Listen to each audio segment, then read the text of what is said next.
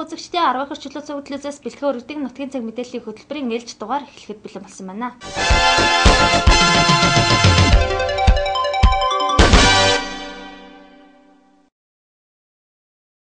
Эхний мэдээллийг хүргэе. Улс эх орондоо үнэтэй хувь нэмрээ оруулж, татварыг цаг хугацаанд нь төлсөн шилдэг аж ахуй нэгжээр шалгарсан 3 компани шагнал гардуулах эслийн үйл ажиллагаа боллоо.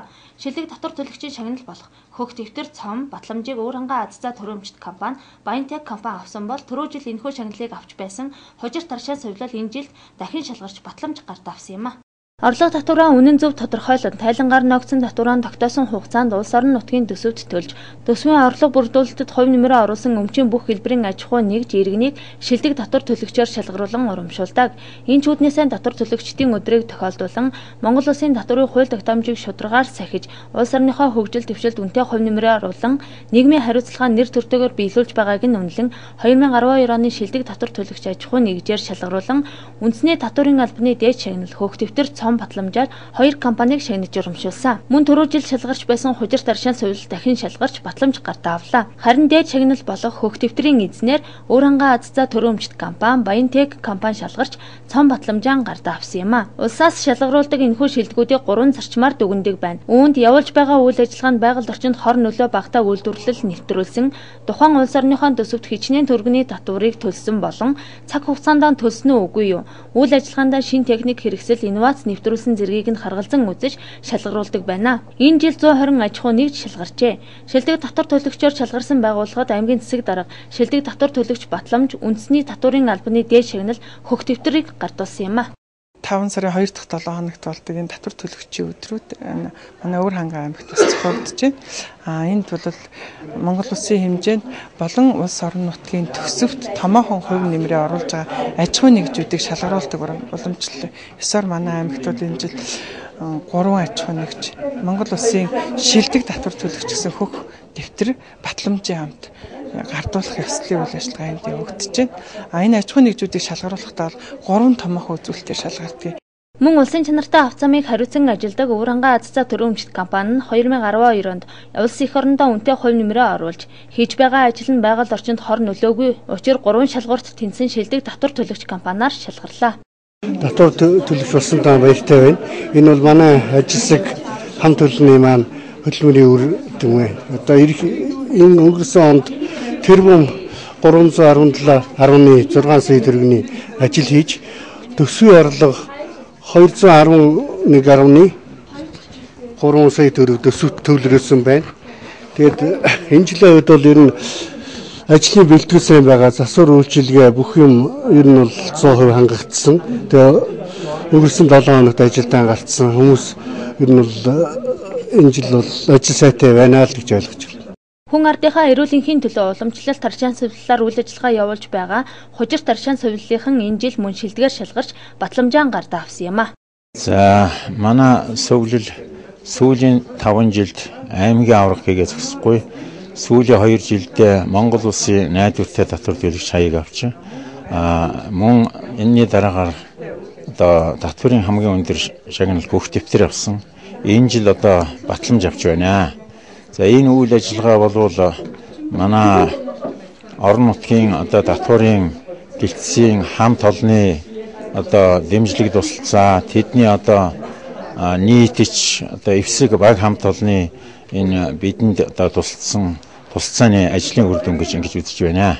За манай байгууллага бол улс эх орныхон одоо үндсэн хөрөнгө оруулалт за мөн төсвийг одоо нэмэгдүүлэх мөн одоо нийгмийн зохицуулгуудыг хэрэгжүүлэхэд үнэн шударгаар бид татвар төлөх ийм итгэлийг минь одоо энэ хамт олон олгосон учраас бид ийм өндөр шагнал авч ийн гэж бодож байна. Ингээд одоо аймгийнхаа татварын хамт олонд улам их ажлын амжилт одоо дэлхийн жишгт хүрэх энэ ажилда улам их амжилт олохыг хүсье. Түнчлэн өвлийн төлш болох нүрсээр хангаж байдаг Баянтек компани шилдэг татвар төлөгчөөр шалгарч Хөх дэвтэр цом батламж гарт авлаа. За манай Баянтек хувьцаат компани 2012 онд улсын төвлөрсөн зөвтөлт татварын орлогоор 227 сая төгрөг төсөвлөсөн байна. За энэ татварын албаны дээд шагналах энэ шилдэг татвар төлөгчийг бол манай компанид За хуулиар оногдуулсан татвар хугацаанд нь төлсөн. Бусад шалгуур үзүүлэлтийг хангаж байгаа гэж үзэж шагнасаа. Тэгээд манай Борхон хамт олон болон баялаг хувьцаа компани хамт олон бол баяртай байна. Иймд иргэн болон аж ахуйн нэгжүүд хуулиар ногдуулсан албан татвараа төлөх нь иргэн бүрийн үндсэн үүрэг юм а. Та бидний төлсөн татвар ард түмний эрүүл мэнд, улс орны аюулгүй байдал батлан хамгаалах их үүсэд зориулагддаг.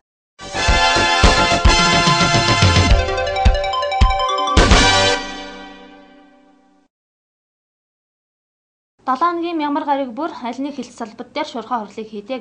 Энэ удаад мэрэгжлийн хяналтын газар дээр хийлээ. Шуурхай хурлаар амжилт бүтээл алдаа оноо шүүмжийг сонсож болж байгаа зүйлээрээ дуршлах солилцдог уламжлал тогтоод байна. Энэ удаагийн шуурхай хурал аймгийн мэрэгжлийн хяналт дээр боллоо.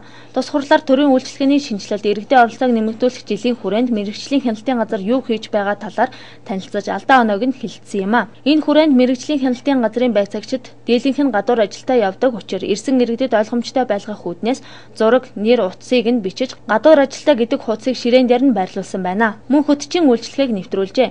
Түнчлэн ногоон офстай байгууллага болох зорилгоор ногоон орчныг бүрдүүлэн уриалга гарган байцаагч нарынхаа дунд уралдаан зарласан байна. Төрүүлсэн байцаагч 50,000 төгрөгийн урамшуулал, ногоон байгууламжсан өрөөгөр шалгарвал 100,000 төгрөгийн урамшуулал гээд газрын даргын удирдамж гаргаад ажиллаж байгаагаа онцлсан юм а. Урангай аймгийн нутаг дэвсгэрт хууль тогтоомжийг сахиулан 10 ихэр сумын үйлчлэгээний газруудын чанар, эрүүл ахуй, соёлыг дээшлүүлэх, хөдөлмөрийн аюулгүй ажиллагааг барилгах эрчим хүч, уул уурхайн салбарт ханган ажиллах, хүний болон нийгмийн доктортой хөгжил, бизнес эрхлэх, таатай орчин дэмжиж, иргэдийн аюулгүй орчинд амьдрах, чанартай бүтээгдэхүүн үйлчлэгээ хэрэглэх нөхцөлийг бүрдүүлэхэд мэрэгжлийн хяналтын газар анхааран ажилладаг байна. За энэ удаагийн өнөөдрийн шуурхай манай мэрэгжлийн хяналтын газар дээр бас болж байна. Тэгэхээр одоо өнгөрсөн хугацаанд бас мэрэгжлийн хяналтын хүрээнд төрийн үйлчлэгийг сайжруулах хүрээнд одоо юу хийгдсэн. Дээрээс нь иргэдийн оролцоог одоо энэ хяналтанд одоо оруулахад одоо бас юу хийгдэж санаачилж хийж байгаа талаар бол бас тайлан тавиад тэгээ манай хэлтс агентийн дарга нар бас манай үйл ажиллагаатай танилцж байна. Бидний өнгөрсөн хугацаанд хийсэн зүйл бол нэгт бол одоо үйлчилгээний соёл, байцаагч хүний соёл, харилцаа, хандлага одоо аливаа зүйлд нэг хандах хөгжлийг дагаад нэг хандлагыг өөрчлөх тал руу бид нар нэлээд үзүүлэг хийсэн байгаа. Хоёрт байцаагчийн төрийн албан агчийн сахилга хариуцлага. За сахилга хариуцлагын тал дээр манайх бол дотоод журамдаа бол одоо дахин өөрчлөлт оруулж гадуур ажилдаа томилолтоор ингээд явсан тохиолдолд хаалган дээр нь одоо санхүүгийн байцаагч одоо Эрдэнэсүрэн 30 ус суманд 5 хоног ажиллана. Тэднээс тэдний оронд тэр байгууллагууд дээр ингээд энэ ил тод нээлттэй байх зүйлүүдийг бол нэлээ ажлуудыг хийж байгаа. Манайхан бол олуулаан суудаг учраас бол тухайн иргэнтэй бол тухайлж уулзалтын иргэний танхим иргэний одоо уулзалтын өрөөг бий болгосон ингээд шинэлэг зүйлүүдийг хийсэн. Ажилчдтайгаа данган сахилга хариуцлага ярихаасаа өмнө байгууллагынхаа уур амьсгалыг сайжруулах үүднээс нэлээдгүй ажлыг хийж байгаа ажээ. Түүний нэг нь өчигдөр ажилчдынхаа дунд гэр бүлийн үндсэн сургалтыг зохион байгуулжээ. Гэр бүлийн уур амьсгалаас байгууллагын уур амьсгал ажлын идэвх санаачлага эхэлдэг учраас энэхүү сургалтыг явуулсан байна.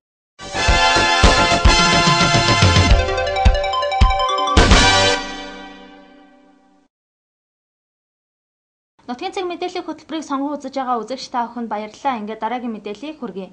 Өнгөрөх 7 хоногт цагдаагийн газрын жижүүрт 18 гэмтрэг зөрчлийн дуудлага бүртгэгдснээс дийлэнх хувийг нь бусдын бие махбодод гэмтэл учруулсан дуудлага эзэлж байгаа юм а. Үүний гол шалтгаан нь ахуй хүрээнд архитын согтурснаас үүдэн биеийн хянах чадваргүй болсон иргэд маргалцсны үндсэн дээр үүсдэг байна. Цагдаагийн газрын жижүүрт өнгөрсөн 7 хоногт 18 гэмтрэг зөрчлийн дуудлага ирсэн байна. Үүнээс хамгийн их хувийг ахуй хүрээнд архитын согтурснаас үүдэлтэй бусдын бие махбодод гэмтэл учруулсан хэрэг эзэлж байгаа юм а. Мөн орон байрны хулгайч буурахгүй байгааг сэрэмжлүүлсэн.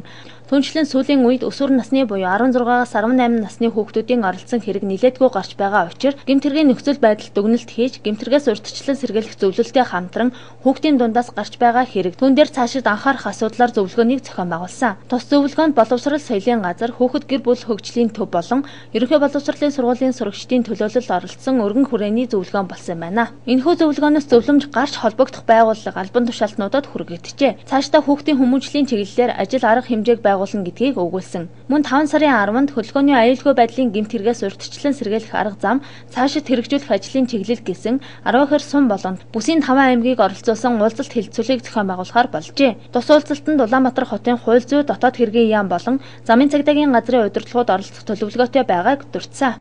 За урд 7 хоногийн байдлаар цагдаагийн газар нийт 18 гэмт хэрэг зөрчлийн дуудлага бүртгэгдсэн байна. За гарсан хэрэгүүдийг одоо төрлөөр наваад үзэх юм бол энэ бусдын бие махбодод гэмтэл учруулсан хэргийн тоо бол 8 байна.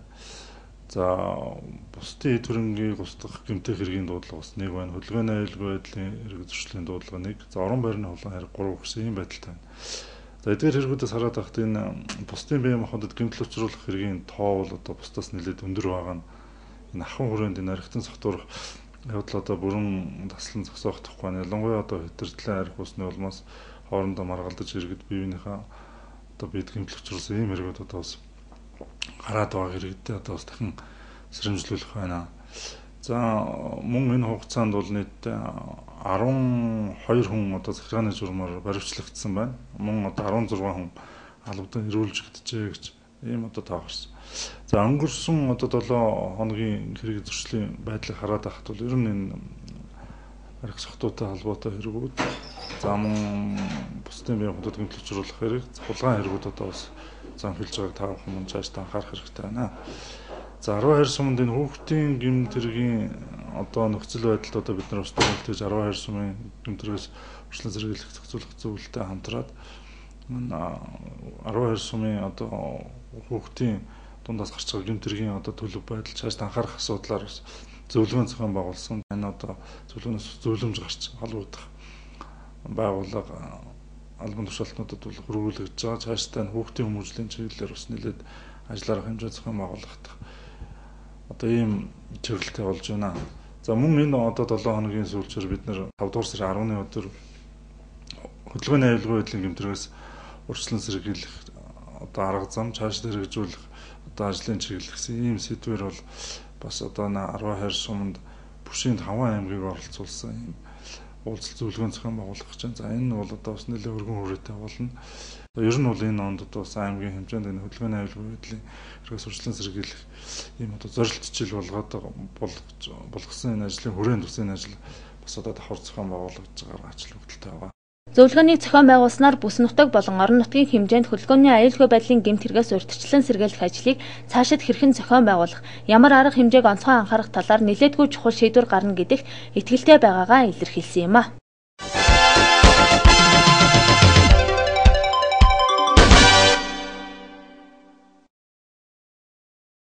Орон нутагт болсон онцлог үйл явдлыг хүргэлээ үргэлжлүүлээ та бүхэн манай улс оронд болон дэлхийн улс орнуудад болж байгаа үйл явдлыг хүргэдэг интернет мэдээгээ хүлээн авч үзнэ.